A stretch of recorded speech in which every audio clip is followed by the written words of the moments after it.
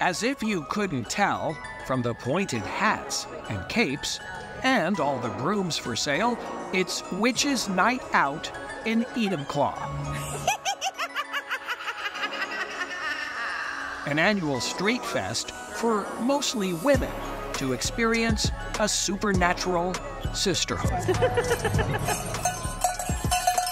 But there's more than witchcraft at play on Cole Street. We're not just asking for just witches to come, but it's everybody is welcome. Everyone, even a group of horrifying, half-human, horned creatures. Oh my gosh, look at that guy. Oh, amazing. Members of local Krampus groups like Eric Morley and John Hurst.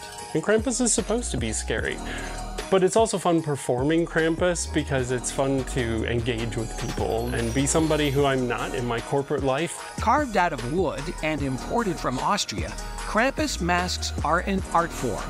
The Christmas season character, dating back hundreds of years, is described as the bad cop to Santa's good cop.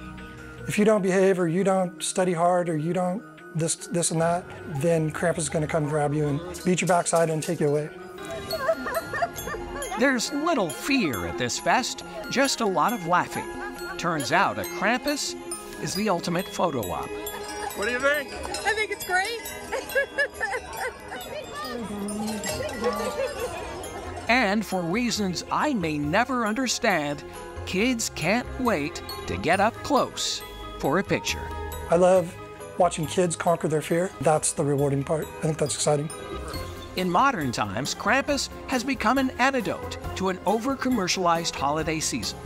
And it's something that people can just enjoy, let loose, and have fun with as an alternative to making huge meals, buying lots of presents, getting people together, throwing huge parties.